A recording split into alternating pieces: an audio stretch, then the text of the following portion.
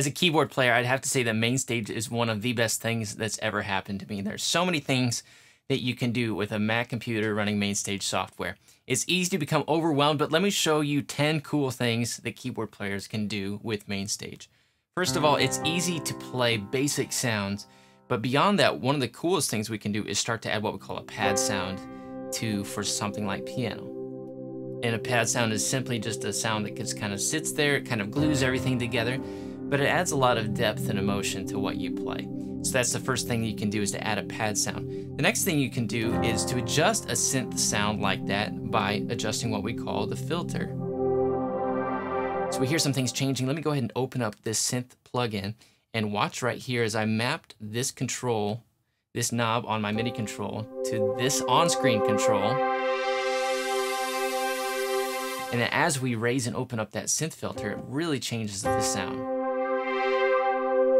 That's one of the coolest things that you can do as a keyboard player with Mainstage. The third thing is it's good to add layers. Okay, we've already added one layer with the pad sound, but now I'm going to add a strings layer as well.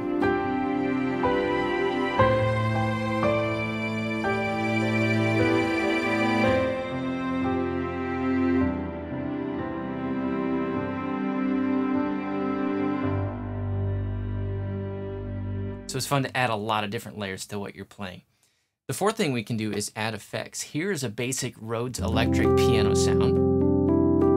Now, one of the things, if you were at an actual Rhodes piano, you would have two dials that control what we call tremolo. It's going to bounce the sound between left and right channels. If you're listening on headphones, you'll hear this really clearly. But I've mapped these two controls.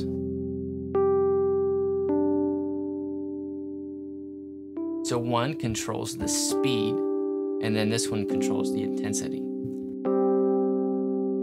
But it's fun to play with that actual control like you would actually have on a real Rhodes. You can also add what we call a delay, which adds an echo to the sound. You can even go so far as to add guitar effects. We're going to open up this pedal board, and if you watch here, this is a tape delay, and it's going to add a reverse delay effect to it. So it's really changing the sound, and a lot of different things you can do with effects in Mainstage. Fifth thing we can do is something that I really like to do, and I do it really frequently, and that's to use arpeggiators.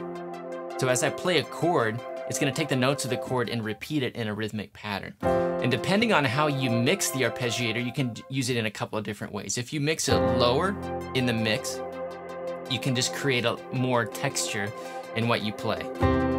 If you really bring it up, open up the filter, and bring it up,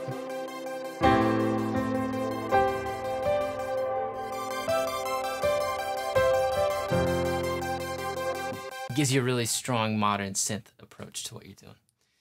The sixth thing we can do is something that's so much easier to do in Mainstage than anywhere else. And a lot of times you're playing a song that's going to have loud sections and soft sections, and it's really helpful to set up your patches in order to accommodate those different sections and create those different dynamic levels as you go through a song. Just adds different layers of energy. Now you can certainly mix the sounds as you go through. For example, I can bring up this strings type layer by doing that, but a lot of times I don't want to fiddle too much with the mix as I'm playing, and so it's easier to just go to the next patch, and it's already set up to add more energy and volume. And then I can bring it back down at the end. That's something that's really easy to set up with Mainstage. Seventh thing we can talk about is it's easy to get just the right sounds. If you have just a keyboard, you're locked into whatever sounds are in it. And it might not be necessarily the sounds that you need for your style. It might not be the sounds you need for the songs that you're playing. And so one of the good things about Mainstage is there's so many sounds out there. You can get different patches to fit your style. You can even buy song-specific patches like this one that I set up for a really common song, and it's set up to go right through this song. But you can get exactly what you need. You can even get third-party plugins that are going to emulate some of the best quality instruments in the world, like the best grand pianos or the most expensive vintage synthesizers you can play. You can set that all up in software without spending a whole lot of money. Okay. Number 8, we can talk about it's easy to split the keyboard any way you want it. One example of what we might do here is with a bass sound. For right now, I have a bass across the whole keyboard, and I have a Rhodes sound across the whole keyboard. Okay, what I want to do is just to be able to play the bass only down here and the Rhodes only up here. So the way we do that is we go into the channel strips. I'm going to set up the bass sound with the layer editor to end on this B. So I press click for learn, and then that key, and now the bass is limited to that range. And then I go to the Rhodes, and I click low key, and I press the next key up, and you can see up here how now these two sounds occupy different ranges on the keyboard. Here's bass, and I can split it that way. And it's really easy to do. Another example is if you're playing a lead sound, which is monophonic, you could only play one note at a time, but you want to play another layer with it where you can play multiple notes. Here I'm going to change this one, so it's going to end right here. I'm also going to change it so I can play low without it sounding low. I'm going to transpose it up an octave, and then I'm going to change this layer to start here. Now I can play, and I can hold out full chords down here.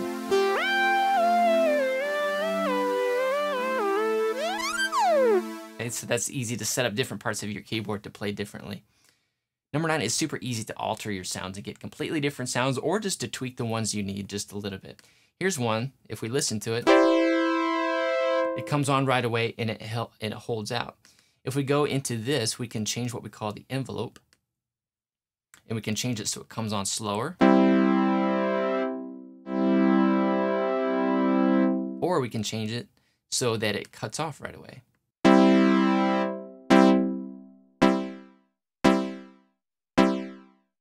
So there's a lot of different ways to mess with your sounds and change it and get exactly what you need from the sounds that you have.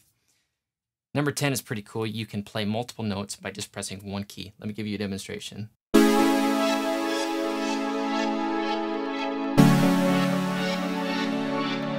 couple different things going on here. One, we have an arpeggiated layer where we put in an arpeggiator plugin as a MIDI effect.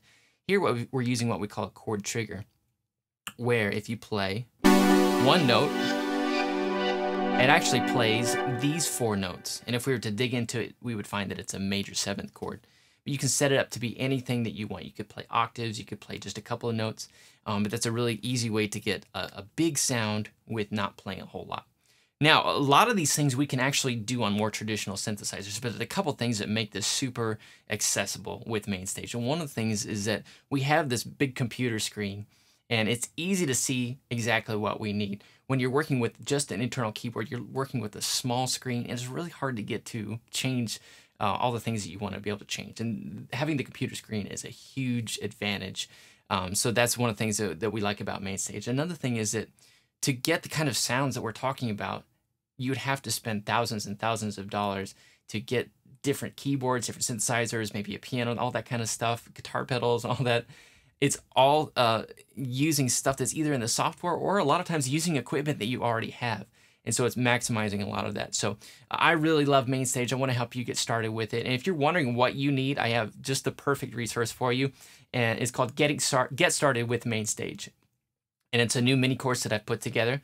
If you go to getstartedwithmainstage.com, you can sign up for that. It's a free mini course, and just go ahead and sign up for that and get started with it. It's going to show you the types of equipment that you need and be really specific and really clear about that. It's going to show you where you can get that equipment. It's going to show you how to hook it all up.